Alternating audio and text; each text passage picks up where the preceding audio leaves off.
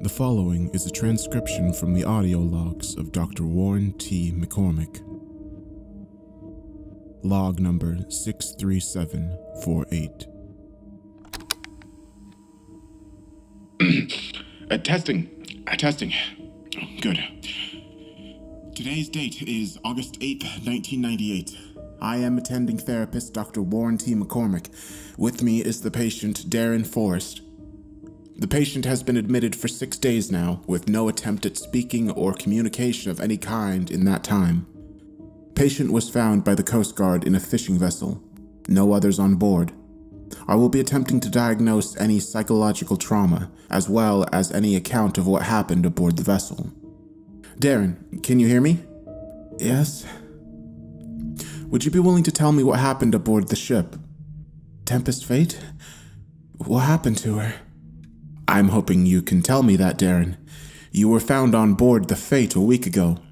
None of the other crew have been seen since you left port a month ago. What happened to them? Jesus. They're gone. They're all gone. You couldn't find any of them? I'm afraid not. Do you know where they may have gone? God help them, wherever they went. It was a fate worse than hell. We were out there for about a week when it came up in the net. We figured it was just some accident, had fallen off a ship or something in transit. What is it exactly, Darren? What do you mean? It wasn't still there? Damn thing taunted me for what seemed like an eternity. Just there on the deck, waiting for me.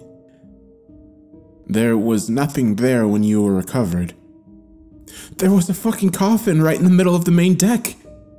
God damn it, how could it have not been there? Can you please start from the beginning? I'm afraid I don't understand what you're trying to say. Fuck. Okay. So, we were out for almost a week, I think. Routine run, just like we had done 1,000 times. It was Friday, maybe Thursday? I don't remember exactly. We pulled up the nets and dumped them onto the deck, the usual. This time, though, there was something big in one of the nets. Heard a big thump when it hit and crushed quite a few perfectly good fish. Hank, our first mate, he went over first to look at it. Turns out it was a damn coffin. We did some looking at it and noticed it was sealed up pretty tight. Captain Kern figured it had fallen off a transport boat or something. Maybe someone that died out of the country or something. Hell, maybe it was an old one from back in the day that got lost. Who the hell knows? Well, upon looking at it, we noticed it was sealed up good and tight. Big bunch of heavy chains wrapped around it and a big old lock holding it all together. Rusted and covered in sea grime. Had a bunch of nonsense carved into the top and sides of the wood. Wasn't any kind of language I'd ever seen. Did you open the coffin? God, no. Not then, at least. Me and Hank, we said we should throw it overboard. Captain Kern and Tommy, though, they said we should keep it and bring it into port. See what they wanted to do with it there. So, of course, the captain overruled us all. We tied the thing off on the deck and left it there all night. The dream started when we went to sleep later. It was surreal. Like something out of an old pulp novel. I was on the deck and there was a storm moving in. As it got closer and the wind picked up, the rain started. It wasn't raining like normal, though. Fish fell from the sky, rotten, decaying fish.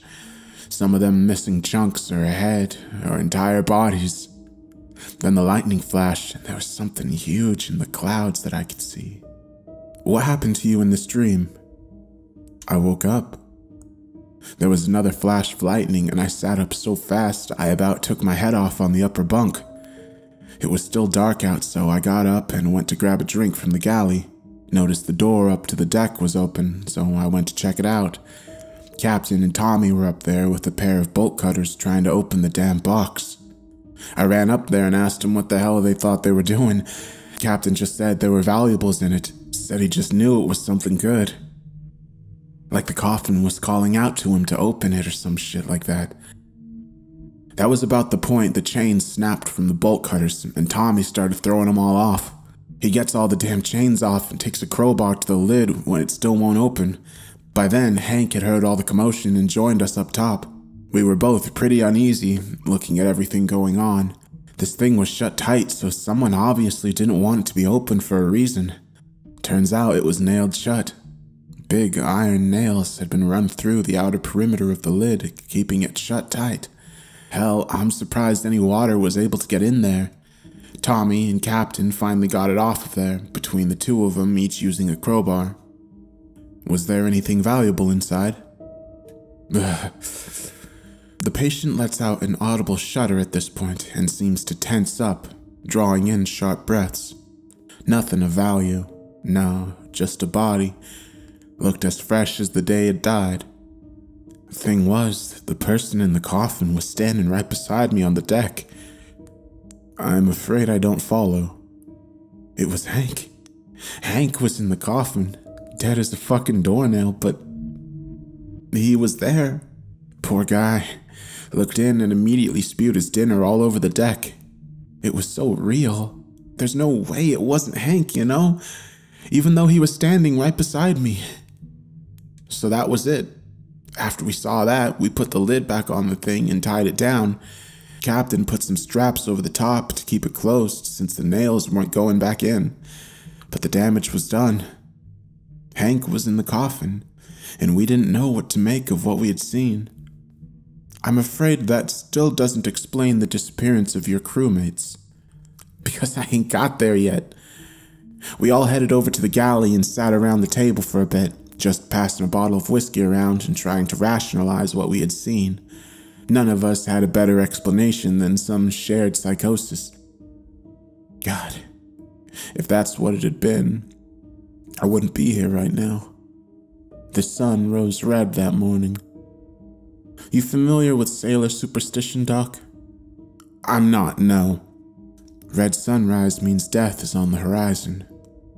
Always a bad sign, no matter what.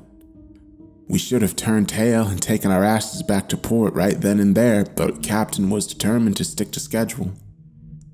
We go that whole day with barely a damn fish coming up. The nets were practically empty and we were way behind our usual haul. As if all the commotion of the night before hadn't shaken us, though, this was setting us further back. So we decided to call it early, right around 3 or 4 in the afternoon, instead of sunset like we usually do. Everyone meets for an early dinner, then goes off to their separate quarters to sleep. The damn dream started again for me, though.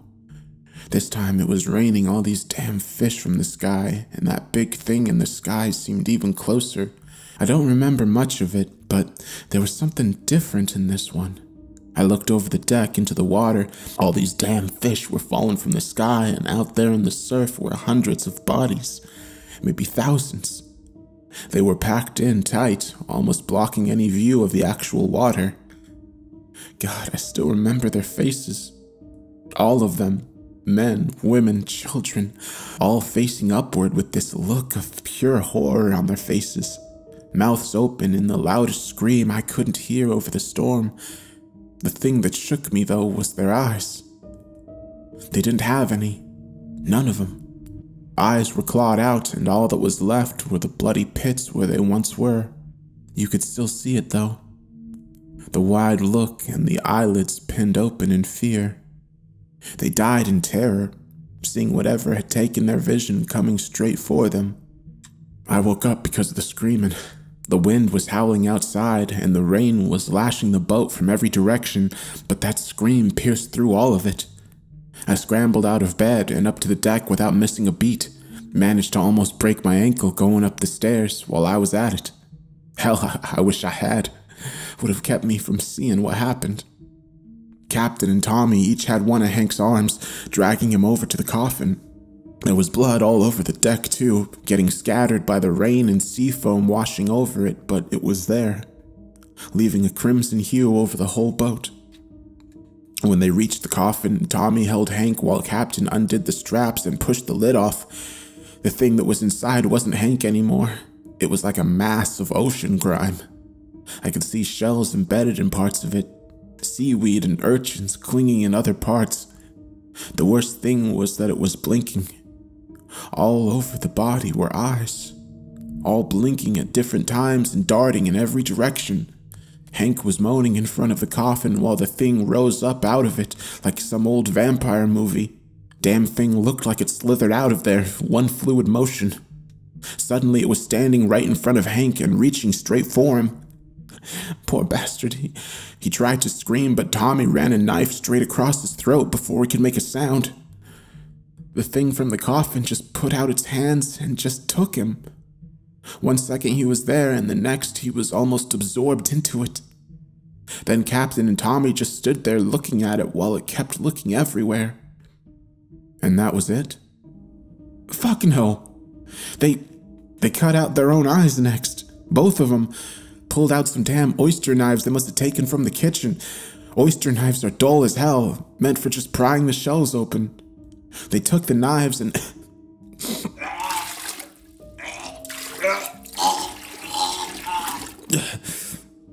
They popped their own damn eyes out and gave them to the thing like a fucking offering. Then they just walked straight off the side of the boat into the ocean. I wasn't sticking around there any longer. I ran back to my damn bunk and locked myself in. Had a gun in my footlocker that I pulled out and cradled. God knows if it would do me any good, but if push came to shove, I would rather a bullet than whatever that thing did to Hank. I remember seeing the sun come up through the little porthole in my room. I waited until it was at least noon the next day before I tried to go check. The coffin was still there. The damn thing still out there standing beside it. Just looking in all directions still. I know it saw me. I could feel the eyes follow me as I went back down, as long as it didn't come after me.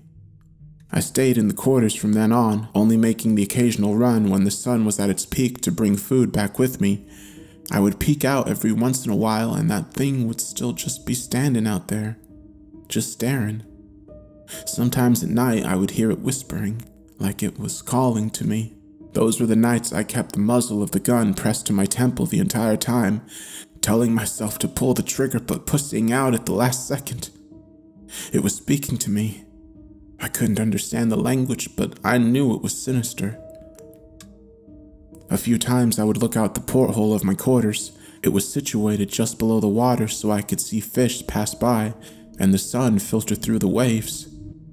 Some nights Tommy and Captain would be out there, looking in at me with their hollow eye sockets, a big smile on their faces. They were waterlogged and decaying already, skin waxing and peeling from their bones. Captain tried to scratch the glass one night and I saw his fingernails break right off. I covered the window after that. Everything after that is a blur. I remember the Coast Guard coming into the boat and shouting for me. I thought it was just that damn thing playing a trick to get me out. I wasn't having it. It wasn't until they busted in the door and wrestled the gun away from me that I finally let go.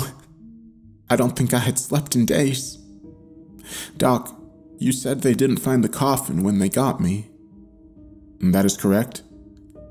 God knows what we did setting that damn thing loose. I hope I don't have to see it. This ends the interview. My professional opinion is that the patient believes the story he is telling. He is highly delusional, still speaking of continued dreams and a coming great flood that he saw in his dreams. I recommend intensive therapy as well as institutionalization until rehabilitated. This is the end of this tape. There's still boxes of these damn things to go through. I'll update when I find anything else good.